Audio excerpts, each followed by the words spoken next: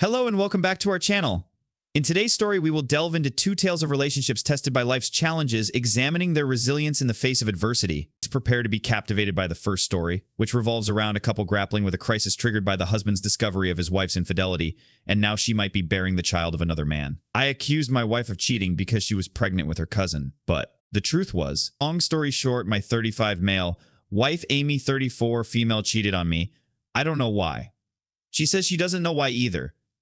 Anytime I ask anything, it's just a river of tears. She says sorry and begs me to forgive her and forget it, but I can't. But leaving hasn't been easy either. We have two boys together. She's my high school sweetheart. Our families are longtime friends and are still tight with each other. They've all urged me to stay for the kids, to forgive her since it was one time, to not give up all the good because of one bad. But the worst part is she's pregnant. I found out about the pregnancy from my mother as I had her blocked and wasn't living in the same house anymore. I demanded a paternity test. She readily agreed and swore she'd get rid of the child if it's not mine. She's had nothing but curse words for her affair partner. But then all she's done since getting caught didn't confess is curse the guy and herself and cry. She's threatened to end herself. All she does is hug the boys and cry. I'm waiting on the results. I'll divorce her anyway, but she says the baby is for sure mine. That she slept with him once, whereas we'd been intimate pretty much every night the duration of her affair. It lasted 2 months, I think. They met, talked, and slept only once if I'm to believe her. I don't know why, but the idea of the child being mine disgusts me.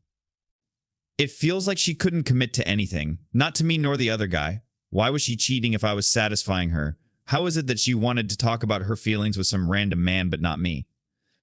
How was she sharing her deepest thoughts and feelings with this guy and being with me at once?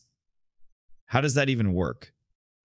I've always thought cheating was because you weren't being fulfilled by your partner at home. I've read all these stories of wives leaving their kids, denying affections to their husbands, making jokes at the husband's expense, ruining the men financially, etc. She's done nothing of that sort. She's still the best mother I could have hoped for my sons. They love her more than they love me, I know. She was still the same loving and giving woman I fell for while she was with the other guy. I saw her text the one she hadn't deleted, and every other text is I love my husband. I don't understand. I can't make heads or tails of this situation. If I did give her a baby, am I expected to forget and move back in? What if I can't do that? It's easy to hate the child now because that might be her adoptive parents. But what if it's mine and I still hate it? I genuinely don't know how to be without her. Our entire lives are interwoven. Some days I want to go back to the blissful ignorance I was living in. The DNA report takes a week, I believe. It's been 3 days. My sister, she visits Amy regularly. I'm angry about that too because she's only visited me twice. Says my wife just looks at our wedding photos and cries. We have a whole junkyard collection worth of pictures and memories. She begged me to go see her once. I am clueless of how to proceed. It would have been so much easier if she had been a horrible woman for those 2 months that I could begin to look back and hate. But I can't. Life had been as normal and sweet as ever. I don't even have a bad memory of her I can use to hate her. Our last big fight before this, I can't even remember. I'm going to see her and my boys tomorrow. I think I'll ask for DNA tests on them too. I know they're mine. But you never know. Maybe I'll do it just to hurt her. Maybe I'll find something and I'll just hurt myself more. But that feels so unfair to the boys. Just how do I make sense of this? OP soon updated his post 1 day later when he contacted Amy to meet up. I called her. She was crying again, but agreed to meet with me. I told her I was going to divorce one way or another. But whether we can ever reconcile a few years later or not fully depends on her honesty. She was crying and her voice sounded rough, but after a while she said she will tell me everything, so she does know why she did it. But for some reason she asked me to bring my sister along. My sister hasn't said anything either. I'm only praying my sister doesn't turn out to be an accomplice or something. She didn't beg for forgiveness or say think about our kids after I told her how manipulative she's sounding. She seemed genuinely shocked to realize how she was holding me hostage with her threats. Does that mean something deeper? Are they the actions of someone who has remorse? He added another line describing what happened when he talked to his wife. I talked to her. She showed me all the evidence and I found out which the man was. I am certain now that she was in fact assaulted. However, Amy doesn't seem to think so. She says she didn't fight back and had goaded him, which made him attack her. I cannot update because Reddit is being strange. I have decided to put everything on hold for now. And just take her counseling. Nothing else until I get the paternity results on the baby. Thank you so much for all the advice. Now let's see if our Redditors had anything to say about this case. Don't ever stay for the kids. It's such an abused concept in my culture, and every person I grew up with that had both their parents grew up fricked up and are still working through those issues, including myself. You will find yourself taking out frustration on the wrong people, most likely the kids. Find a way to divorce her and do right by your boys. They deserve all the love, and whatever that takes, take those actions. This commenter soon edited their comment as soon as OP made an update on his post. OP updates were posted after my reply his wife was sexually assaulted, and that changes everything. He was not cheated on. I hope no one equates rape sexual assault to something even close to cheating either, and I hope she gets the support she needs. And here's another Redditor who gave OP their advice. To be honest, my advice is divorce.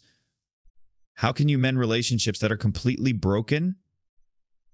Of course, your wife cries and scolds her lover after all. She was caught cheating, and she didn't admit it herself. So she didn't regret cheating, she only regrets because she was caught, otherwise she would have continued to cheat on you. Be sure to ask for a DNA test for your children, because if she has been unfaithful to you now, she may have been unfaithful in the past too. Staying in a marriage just for the sake of children, when the very essence of marriage is broken and there is no more trust, is not a solution. Because children see and understand everything and will learn in the future to live with the same vision that it is normal when wives cheat. And husbands need to reconcile for the sake of the children and move on with their lives, and this is fundamentally wrong. Even after the divorce, you will still be their father and can take care of them, but in a healthy relationship. OP replied, I cannot even tell if we're completely broken. Some days I just need her next to me, and other days I wish she was just gone. I love her, I really do. It's killing me because I write one bad thing about her and I immediately feel sick. This wasn't supposed to happen. The affair was over by the time I found out. She had blocked him and he had texted her from a different number. I looked through her blocked list and the guy, I don't know who, had been texting her from several different numbers and she had blocked them all. The oldest blocked number is where I found the texts. She has never cheated before. That much I know. The kids are mine and I know that too. It feels like it would be easier if she had some past history or was cold or something. I don't know, but it seems like the guy came out of nowhere, ruined my life, and left. My boys don't know, thankfully. Amy has been taking care of them, and whenever I talk to them, they ask me to come home. But they don't seem sad or scared. They have their mom with them, so they're happy. I don't know how I'll ever convince them to stay with me. At the same time, this Reddit user advised OP should take action immediately. Contact a divorce lawyer and reach out to schedule an appointment with a licensed marriage and family therapist immediately. Do get paternity tests on your other children as well. You are not going to find out why she cheated on you, certainly not right now. All you can do is what you can control, which is take the steps towards separating your lives and arranging things for your children. You can be fair, but you must be firm. Do not let tears dissuade you from proceeding. You cannot live with her any longer. There is no way you will forget how she betrayed you. Do not delay. Take action tomorrow morning. OP replied, I met with the lawyer. I don't remember what I told him, but he said I sound like I don't want to leave her at all. He suggested therapy and I have begun looking for one. I know the kids are mine. They look so much like me. Amy always said she loved how our boys were my mini-me. I love that too, I miss my boys. But I also know they'd never choose me over her. I can't even hate that because I love that she's been such an amazing mother. I couldn't fully move away from her ever. I don't even remember life without her. I'd gladly give away everything just to go back in time and stop her from making such a choice. What could be more devastating than discovering your wife's infidelity? OP must have felt utter despair and anguish upon learning the truth. Yet his love for Amy gave him the strength to persevere and stay with her. Despite lingering doubts and suspicions, OP made the right choice by confronting his wife, only to discover that she was not unfaithful but rather a victim of sexual assault. We hope that OP can now let go of his defenses and treat his wife and children with the love and respect they deserve. However, this situation raises an important question. As mentioned in the comments section, should OP remain in the relationship for the sake of the children? We wholeheartedly agree that staying in a household with emotionally distressed or dysfunctional parents can only cause further harm to the children's well-being. What are your thoughts about this case? Please share your ideas in the comment sections below. Keeping his promise, OP delivered the DNA results within the week. With the results in hand, he promptly shared an update on the current state of affairs between him and Amy. So the DNA reports came back, and the baby is mine. I wasn't even surprised at this point. The day we sat down and talked, she told me she had returned home to immediately take her birth control pill, so she was certain the baby would be mine, and she once again said if by any chance it was the other guy, she would abort the baby. that she had no plans or desire to have kids with anyone except me. I won't lie, her words were a good comfort to me. I could tell she was telling the truth. I've been reading too many Reddit stories of men finding out their wives were all too willing to have some random man's child. I cannot lie, even the idea of that made me sick. I asked her if she'd keep this baby, even if I filed for divorce. She said yes. So that's where we're at in terms of the baby. As for the other guy, not disclosing too many details, it was a relative of hers. An older cousin who had been harassing her for a long time, literally since before we even met. She just never said anything to me or complained because her family, and frankly mine too, are obsessed with the entire family comes before all mindset. I'm seeing this pressure to keep everything together happen to me in real time after all. Anyway, long story short, he had returned to our hometown around 3 months ago and started texting, following and harassing her. Hence why all the block numbers and repeated texts of being happy with me and loving only me. She admitted to sending him a videotape of us being intimate as a way to make him ashamed of her and leave her alone. That she had repeatedly spoken about me and mocked him when he insisted he could do better. She thinks all this goading and insulting had triggered him to attack her, and she never said anything to me because she is certain it was her fault for engaging with him. That if she had ignored him like before, he'd have just left her alone. I've seen enough texts, confronted enough people, and heard enough to confirm she isn't lying. Now I'm just focused on getting this woman the therapy it turns out she has needed for a long time. I have decided on legal separation for now, but haven't met with the lawyer yet. Our kids will have both of us, of course, and I'm happy to know at least my irrational hate for the baby is gone. It's the only positive thing I'm feeling right now. I'm beginning to think clearer now. Reddit has helped me feel confident in protecting myself. I don't feel quite so selfish now. I will support Amy because she desperately needs it. Our relationship needs work, but that comes second to her health, our baby and our sons. I'm going to work on us, but I'm also taking steps to protect myself and the boys. I have Reddit to thank for giving me the confidence to do this and not feel guilty. Much thanks for that. OP then added this note on his post. I am not divorcing her. It's a temporary separation because she needs to heal first before we can be a couple again. Her response to being harassed by that man was putting herself on me. She admitted our first time over 10 years ago was in part influenced by his obsession with her virginity, meaning our first time happened before she was actually ready for something like that. Her response to his text was sending intimate videos of us. Her response to me trying to get some space was trying to seduce me back into bed with her. I'm not a therapist, but that attitude is not healthy, that much even I can tell. Right now, her idea of therapy is to pretend like nothing happened and try to get intimate with me at any opportunity, and she takes me saying no as rejecting her for being used. I'm not helping her with this separation, I know, but I can tell I'm not helping her cope by being too close either. A little separation is best as suggested by the therapist and lawyer. Yes, I know she didn't cheat. It's that the title has to be the same for an update. I'm not calling her assault cheating. In response to the situation, there's a lot of things people wanted to know about, so we have gathered some noticeable comments to share with you. You're not obligated to answer these questions, I'm just trying to gain a better understanding. Cousin sexually assaulted her. This has been confirmed by sources within the family. Has the cousin attempted grooming her in years past? The tape of the two of you was sent to the cousin under duress, willingly, and to what end? I'm confused about this piece especially. I'm not implying your wife is lying. There's just a lot said that is missing context. Either way, your wife needs therapy. You're right to support that. Her health, your sons, and this baby. Therapy might be a good choice for you two. Sometimes just having an outside and objective person to ID it with is tremendously beneficial. This is a complex situation. I hope wisdom, peace, and resolution rise to meet you with every step of this journey. OP said. Her mother confirmed it after I threatened to call the cops on her. She said Amy told her, but she thought it was a lie because it was too disgusting to be true, her words. Amy said he had always made comments to her. But her aunt and mother assured her it was nothing serious. Amy sent that tape after he kept telling her she could do better than me and was mocking me. She thought it would shut him up and maybe disgust him into leaving her alone. I'm not all sure of what she was thinking myself. We all need therapy. That is for certain, and we've got all appointments lined up. I think separate therapy is needed first and then couples. A user on Reddit voiced their thoughts. In another comment, you said you are legally separating because she wasn't forthcoming about the sexual harassment. However, look at how her family has failed her. How long has this been happening? Since she was a teenager? Although she's an adult now, her family's dismissal of sexual harassment has seriously screwed up her ability to judge the situation. I get that you both need therapy and you need time to process this info, but hold off on a legal separation until you've had a few sessions with a therapist.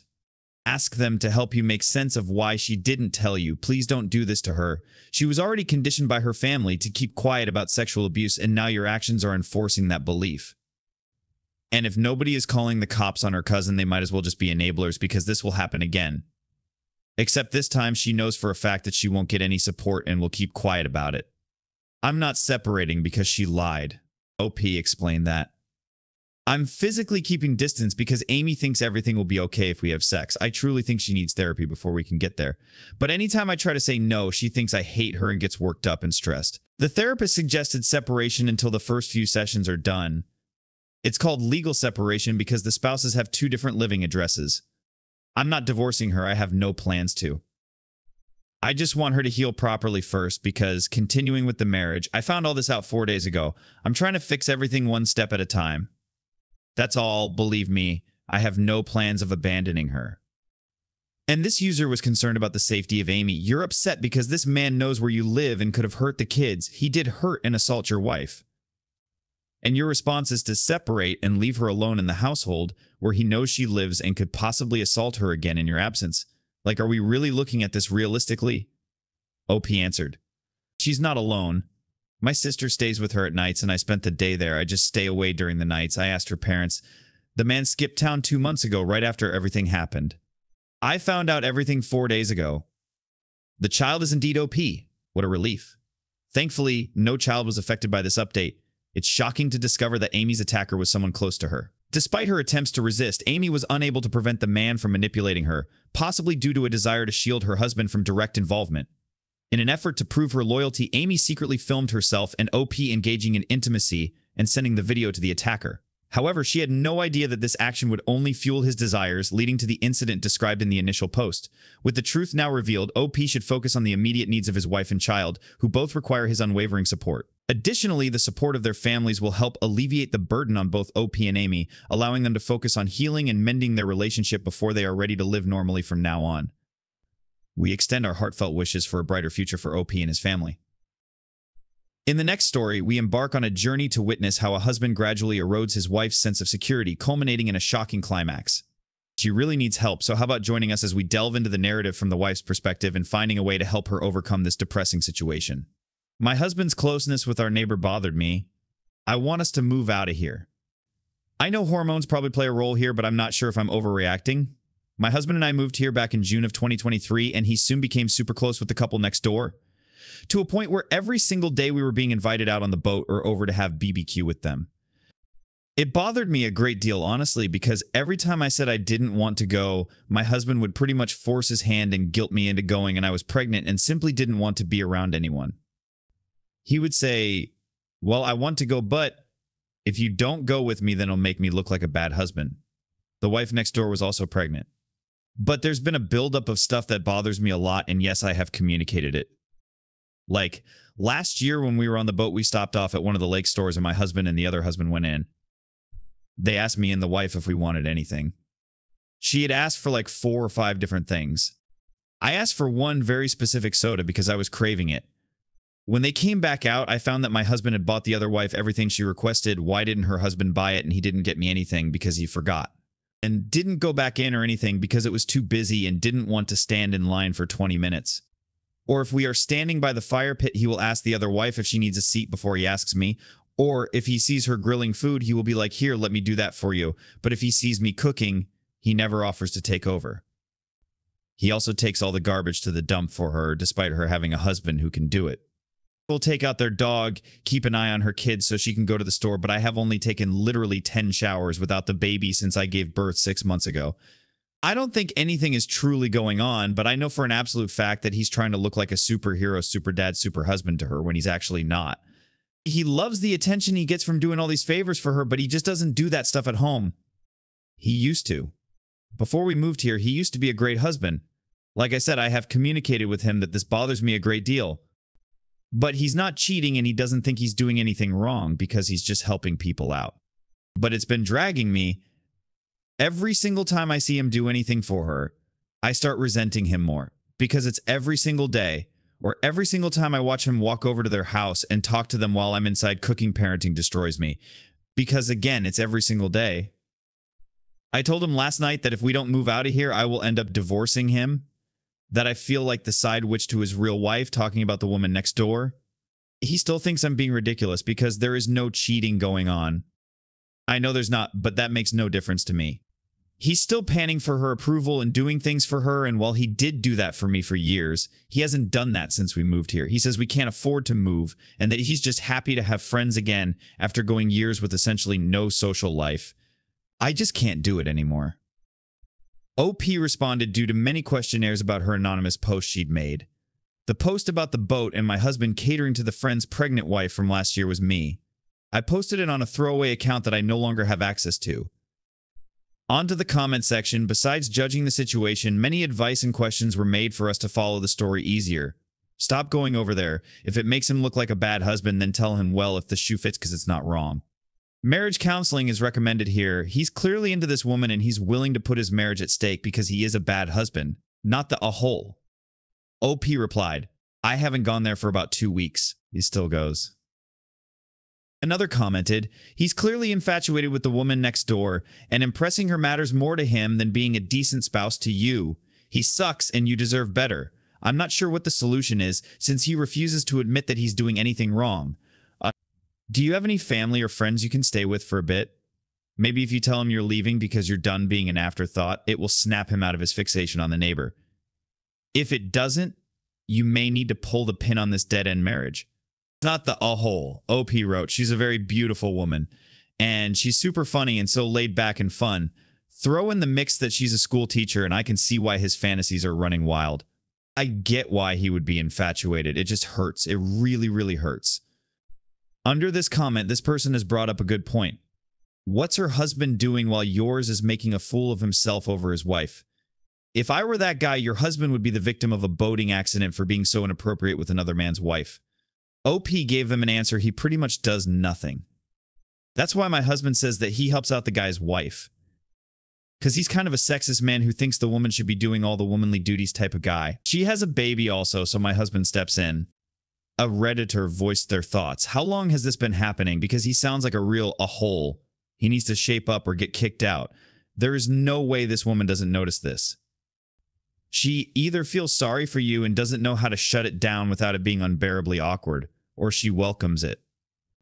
Maybe you should become friends with an attractive man and very clearly worship him and do everything for him. Then tell your husband he has no right to complain because you're not actually fricking this guy.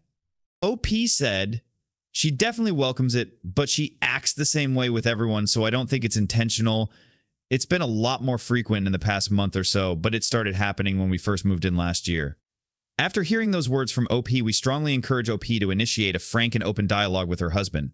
His frequent visits to his neighbor are causing her distress, not necessarily due to the visits themselves, but rather the excessive frequency. Moreover, his actions demonstrate a disregard for OP feelings and suggest that his hero persona he is proud of is merely a facade he presents to the others. Both OP and her husband need to adopt a more assertive approach in addressing this issue, which may require significant effort given the husband's apparent deep involvement in his new relationship. How about you? What action would you take if you were in OP shoes? Did the husband's actions cross the line of acceptability? Let's join in the conversation and share your insights in the comments below. The story ends here, leaving us with a trail of unanswered questions and a hunger for more. Rest assured, we will promptly deliver the latest updates as soon as OP share them, so stay tuned for more. Before you go, please support us by giving us a thumbs up, subscribing to our channel, and enabling notifications to receive our daily content. Until next time, we'll meet again in another video of Tell Talks. Goodbye and have a nice day.